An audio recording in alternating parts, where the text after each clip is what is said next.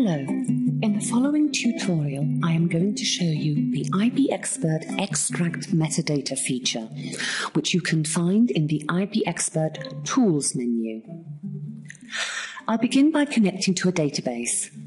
Then I'll open the Tools menu where you can find the menu item Extract Metadata.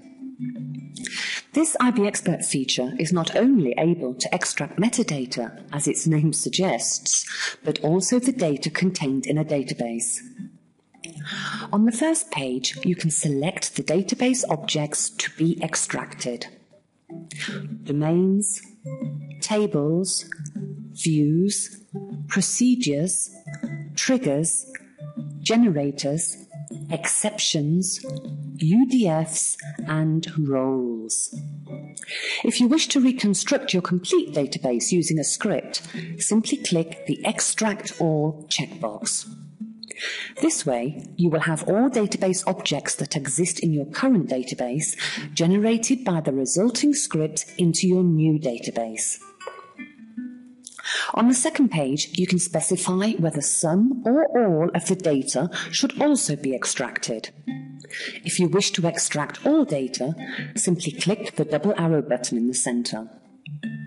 If, however, you wish to extract a database copy with only certain demo or master data in it, you can define a where condition for each table individually, whether it be a condition on the ID or date or whatever. The choice is yours. This is a practical and reliable solution when you wish, for example, to create a basically empty database with a certain range of master data in it from your development database. There are further options which can be specified here. You can add a connect or create database statement automatically into the script. The password can be included if wished. If not specified, it is of course necessary to enter it each time. Here, the maximum size of the extract files can be specified, which can be a good idea if you are extracting huge databases. For example, a file size of 100 megabytes is ideal, particularly if you need to edit the script by hand. And if you are working on a 32-bit operating system, you will encounter problems opening text files larger than 4 gigabytes. Even if you have a good tool for this, you will certainly suffer performance problems. Here is a range of further options. Whether you wish to set generators, whether the object descriptions should also be extracted. In InterBase, the describe command is used instead of update. In newer Firebird versions, since Firebird 2, the comment keyword. Select the correct syntax for the database version you wish to create, not the database version you are currently extracting from. Computed by fields that need to be generated separately. This can be useful if you need to dismantle dependencies. You can specify this here and then, in a second stage, edit the separately extracted computed fields as necessary. A very practical option is the possibility to extract the character set, particularly if you later need to alter the character set. For example, if you wish to convert an ISO 88591 database to a UTF-8 database, this is a smart method to do this. This topic will, however, be dealt with in detail in a separate tutorial. You will see that IBExpert has its own system tables, which all begin with IBE$. These are used by IBExpert for logging and internal objects, etc. Usually, you will not want to extract these, so if you don't need these tables, you should activate this option. Should you wish to keep the IBExpert functionalities, such as logging in the new database, then leave this deactivated. Exclude TMP$ objects from InterBase 7. These temp$ tables were introduced in InterBase 7 and can be excluded from the extract by activating here. By the way, the IBExpert Extract Metadata feature is an ideal method to convert any InterBase database to Firebird, or the other way round, should you need to. Decode domains.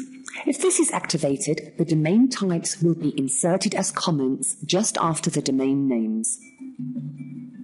The Use Create or Alter for Procedures, Triggers and Views option can be useful if you wish to overwrite procedures, and it's compliant to Firebird 2 upwards. Using Extract Metadata, you can also extract only parts of procedures. And if you activate the Create or Alter command here, it will be inserted before each procedure in the extract script. Set term is still necessary in InterBase and older Firebird versions. You can alter this here if necessary. The sequence keyword is basically identical to the generator keyword. They both store unique sequential numbers in the database. The sequence keyword was introduced in Firebird 2.0 for compatibility reasons with other platforms. Always quote identifiers. This option sets quotation marks around each object. I would only recommend this if you wish to use the resulting script to create a database for a totally different platform. The data options can be specified here for the extract, which can be useful if you need to alter your date and time format for other countries.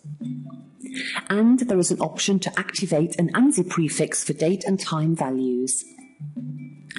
You can remove trailing spaces and control characters from strings, although I recommend you treat this option with care. A unique option offered by IBExpert is the ability to extract blobs. We have a special syntax solution which extracts blobs in their own files. We'll take a look at these when we analyse the extracted files. Reinsert is an IBExpert mechanism. When you wish to execute your extract script with IBExpert, you should activate this, so that reinsert is used instead of repeated inserts. Again, you will see the advantage of this when we take a look at the extract scripts later on in this tutorial. And here, you can specify how often the script should commit your work, particularly useful if you encounter problems with your extract script.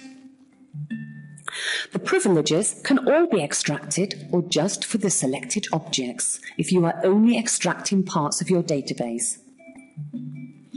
Okay, now I need to specify a path and file name for the default extract form here. You can see there are a number of options, the default option being extract to file.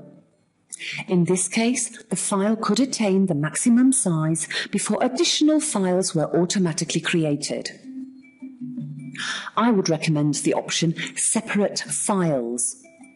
Here, you only need to enter a drive and path, which doesn't even have to exist, as IBExpert will create it for you. I'll enter C IBEexp, and I'll specify a maximum file size of 1 megabyte. I know that is unusually small, but the sample employee database is so small we won't even manage to reach this limit. Apart from the separate files option, there is also, for example, VCS files, which creates a file for each database object, useful if you wish to integrate source code management in VCS systems. And if you only wish to extract a small amount of metadata or data, then the clipboard is an ideal option. Or in the script executive, IBExpert's script interpreter, which starts automatically. Okay, so now I'll run the extract, and IBExpert switches to the output page. It asks if it should create the folder I specified. Now, IBExpert is creating a copy of all the database objects and data as specified. And that was it. With a database of this small size, you can see that it is extremely quick. So, that was the first part of our tutorial, Extract Metadata. It now continues with Extract Metadata Part 2.